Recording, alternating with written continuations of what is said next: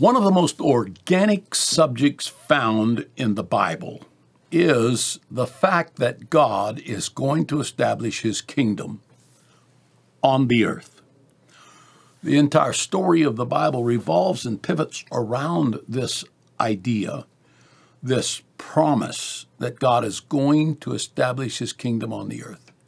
So when you talk about that, it seems kind of simple, but immediately it gets real big. Stay with us. This is the place you can learn about this.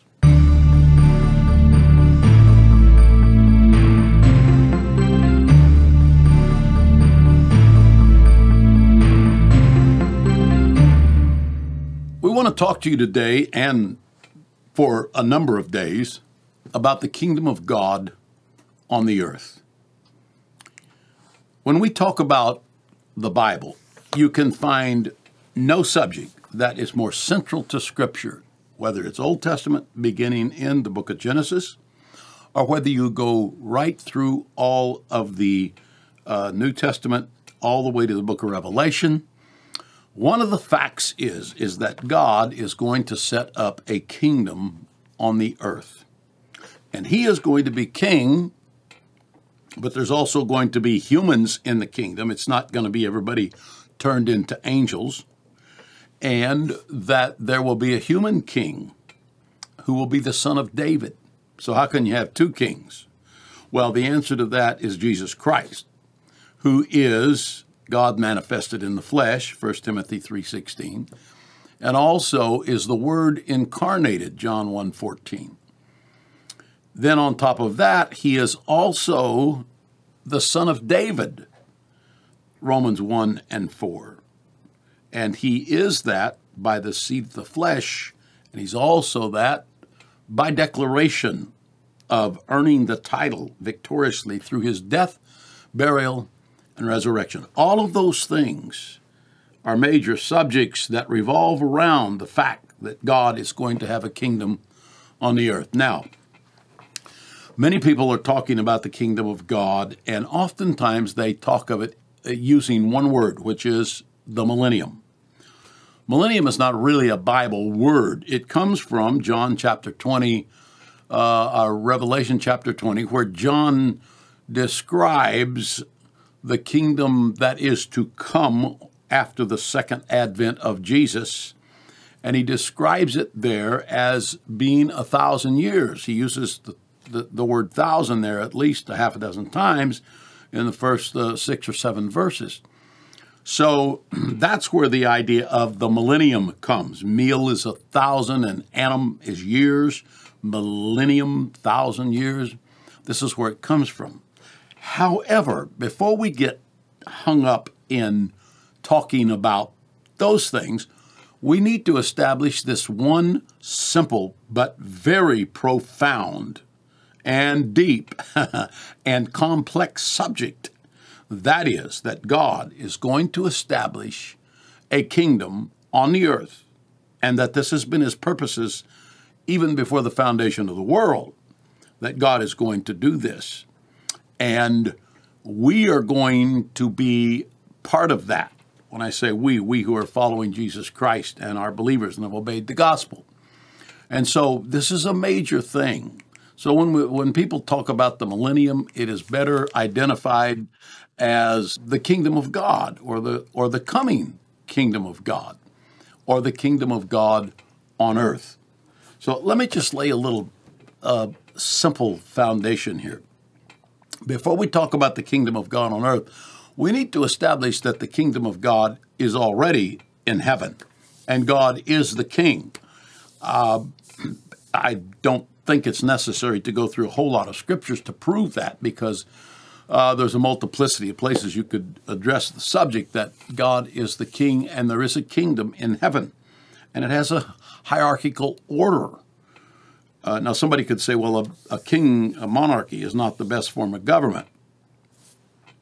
Well, that's because you're looking at monarchies from human perspective of human history. If the king is perfect, then it's the best government possible, because everything that he does is perfect, and it transfers perfection to the entire kingdom. So when we talk of this, and we describe this kingdom idea, there's few, if any, subjects that's more prominent than this one, the coming of a future kingdom in which the rule of God is on earth, and it will be realized as the rule of God is in heaven brought to earth. So in some ways, it's unfortunate that the discussion of the coming of the kingdom of God has been reduced to, in many cases, to a quite narrow, limited discussion of something identified as a millennium only, instead of talking about the word that actually is a broader and I think much more appropriate phrase, the kingdom of God. But prior to engagement in such a conversation, we need to talk about the deeply ingrained truth about there really is a coming of the kingdom of God to earth. God will be king, and he will rule over this kingdom. So when we look at this, this will be a fulfillment of the prayer of Jesus in Matthew chapter 6, verses 9 and 10, where he prayed, and this is what he said: after this manner, therefore, pray ye, our Father, which art in heaven, hallowed be thy name, thy kingdom come. So Jesus is telling us, when you open a prayer, this is just your daily prayers. When you open a prayer, the first thing you do is you glorify God and you acknowledge him as Father, and you hallow him, which is to worship him. That's the first thing you do. There's not one single request, not about heal my headache, not about bring revival to my church, not about give me a car, not about help us to have a baby. No request takes precedence or precedence over this prayer. Thy kingdom come, thy will be done in earth as it is in heaven. Now, the fact that that prayer is a teaching prayer that Jesus is telling us when we pray, we pray thusly. Okay? That makes this really important. It's a prayer lesson from the one that we pray to, that actually models the whole concept of prayer to us in John 17 and other places. And so the very first thing he says is, thy kingdom come. Then he also says, thy will be done in earth. When the kingdom of God comes to earth, then God's will be done in earth. Well, how is it going to be? As it is in heaven. So this kingdom we're talking about, the more we learn about the kingdom of heaven, the more we will know about the kingdom on earth, because the kingdom on earth is the kingdom as it is in heaven. So this is an interesting thing that we learn immediately, that the kingdom of God on the earth is not something that is a novel creation that God came up with somehow relatively later in the flow of history or in the flow of creation, but that the idea of God's kingdom coming to the earth, number one, is extremely prominent. Number two, it's acknowledged as such by Jesus himself in teaching us how to pray, which would be number three, and that it's going to be as God's kingdom is in heaven. So this is a pivotal aspect. This is a pivotal aspect of the whole idea of God's kingdom and the whole schema of Scripture. And this has been an ultimate purpose of God from before the foundation of the world. Think about that. The kingdom of God on the earth has been an ultimate purpose of God since before the foundation of the world. How do we know that? We know that because of Matthew 25:34, for one place, where Jesus is talking and he says, then shall the king say unto them on his right hand, come ye, blessed of my Father, inherit the kingdom prepared for you from the foundation of the world. So when you talk about from the foundation of the world, this specifically connects the kingdom to the very purpose of earth even existing. When it was founded, this was part of the purpose, is that God's kingdom would be established in the earth. And when you talk about Christ, he is identified as foreordained. I'm actually quoting, foreordained before the foundation of the world, but was manifest in these last days for you. So he is the king, and he is foreordained as such before the foundation of the world. So when we're talking about this kingdom, it's going to come. Now, there's a lot for us to talk about how it's going to come, what the Bible tells us about all of that, many eschatological facts about it. But let's establish first very clearly, there's a kingdom of God coming to this world. It is a kingdom of God on a level that the world has not yet seen. So that means it's a kingdom that's still in the future. It's not here now, but it's coming in the future. And Scripture makes this clear. The very fact that we, people that are in the church, that the Bible says we have an earnest of our inheritance when we receive the Holy Ghost. That's an earnest of our inheritance. Earnest means you've got the down payment. You've got the portion that guarantees that it is yours. You've got that down payment in you, but it's not the whole thing yet. The whole kingdom is not only the kingdom of God in you, the whole kingdom is the kingdom of God everywhere. And so that is what is coming. So it's evident that like the intent of the Garden of Eden was to spread and to envelop the earth with this incredible transfer of the Garden Eden governmental model, which was from heaven, with all of its wonders and benefits, all of that would be transferred to the earth.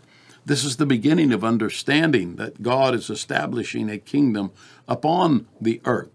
And just skipping through here to get the groundwork laid, again, with the giving of the law, God commands Moses in numerous places. He said, according to all that I show thee, after the pattern of the tabernacle and the pattern of all the instruments thereof, even so shall ye make it. So even when Moses was building the tabernacle, he was building it after a model that the book of Hebrews tells us is what is in heaven.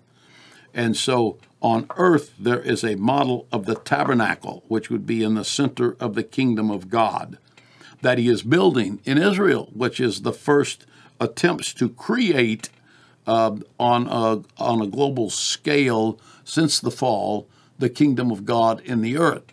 So when you look at this, you begin to realize that these purposes of God are pretty evident in these scriptures. So this was a central part of the instructions and of the infrastructure that is imported to earth from heaven as a foundational piece, which will be found at the center of God's kingdom, that is the tabernacle coming to the earth. And this idea is advanced as we just kind of look through the Bible. It's advanced with the incarnation in which Christ is the temple of God, as well as being the king of the kingdom to be established. And so thus when the people heard Jesus was coming to Jerusalem, the people took palm branches and went forth to meet him and cried, and this is a quote, Hosanna, blessed is the King of Israel that cometh in the name of the Lord. So all of these scriptures are indicating to us that God has a kingdom that he is bringing, that he's going to establish in the earth. It is not here yet. It is in the future. And we would say that it's here in part because we have the earnest of our inheritance within us. So it is here in part. It is here in you. And in our day right now, Jesus tells us the kingdom of God cometh not by observation. You can't see the physical elements of the kingdom, a throne, a capital, all of these things. Those things are talked about in the Bible as coming, but right now the kingdom is not meat and drink and it cometh not by observation. These are scriptural statements, but it is within us. And so we have that at this point. But the kingdom of God will be that plus much, much more.